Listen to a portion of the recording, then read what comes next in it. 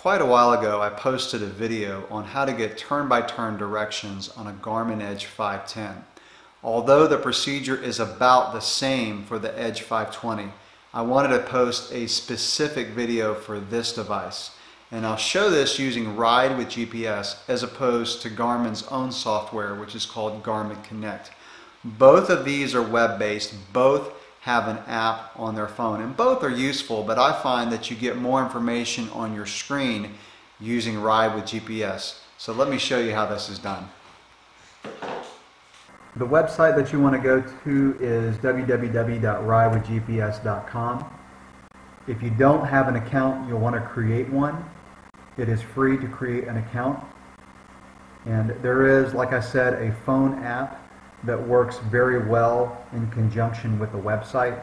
There is a paid version of the phone app, but the free version is very useful. If you wanted full functionality, you could get the paid version, but try the free version first because I think you're going to find that extremely useful.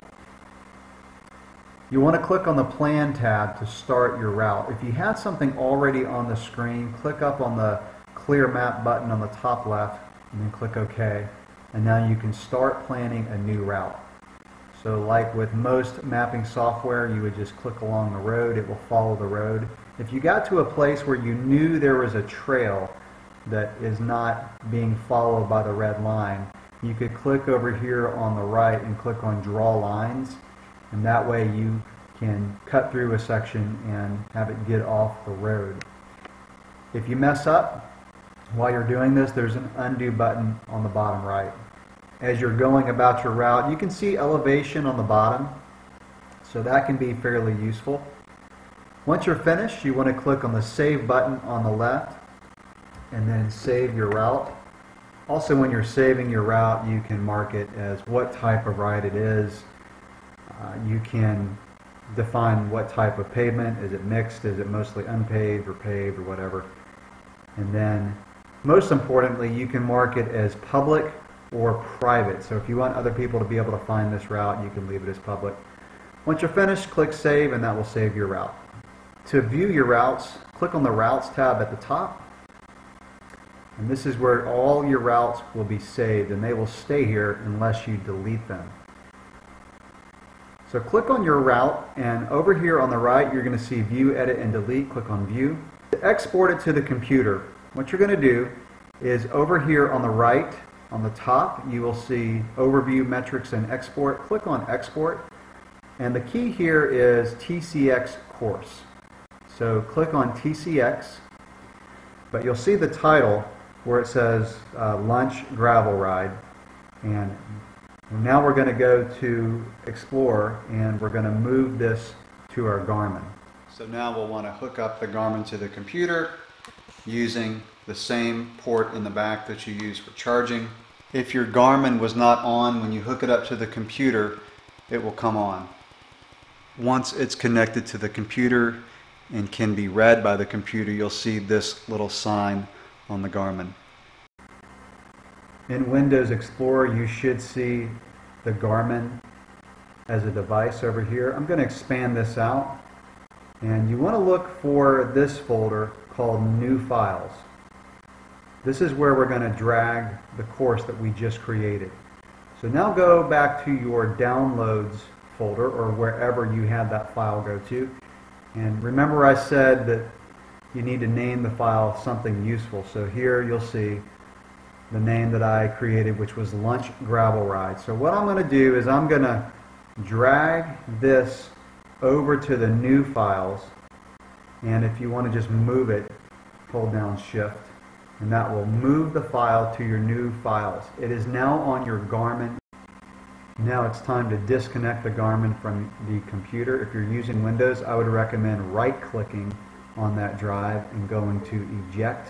And now it's safe to unplug the Garmin. So I'm going to just unplug the Garmin from the computer. To find the course on your Garmin, you on the main screen would click on the down arrow and then go to Training.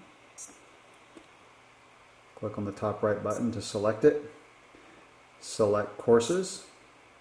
And then you should see that title of the route that you created. So here's my lunch gravel ride. Click on the top right, and that will load up the course in the Garmin. When you're ready to go, go to ride. Navigate to the beginning of the course if you want to do that. I typically don't, but you can do that if you want to. I typically know where my courses start. I select no, and I'm ready to navigate, and you will get turn-by-turn directions as you go along your route. And what you should see when you're following your route is arrows on the top left if you're on the map screen, and as you get closer that will change. And if you're not on the map screen, you will get a little pop-up at the bottom. So you'll get a little card like this that shows, and it'll tell you when the turn's coming up. And I found that you actually have to be a little bit closer to your turn for the card on the bottom to pop up. When you're on the map screen, you'll get directions a little bit further out. And this is a cue card that you can get. When you put the TCX file on your Garmin, you can scroll to this screen and see where your turns are coming up in the future. Since I mentioned the app, let me just show it real quick on the phone. So this is on an Android device. It should work just as well on an iOS device. So I'm going to click on routes, and here you can see your route.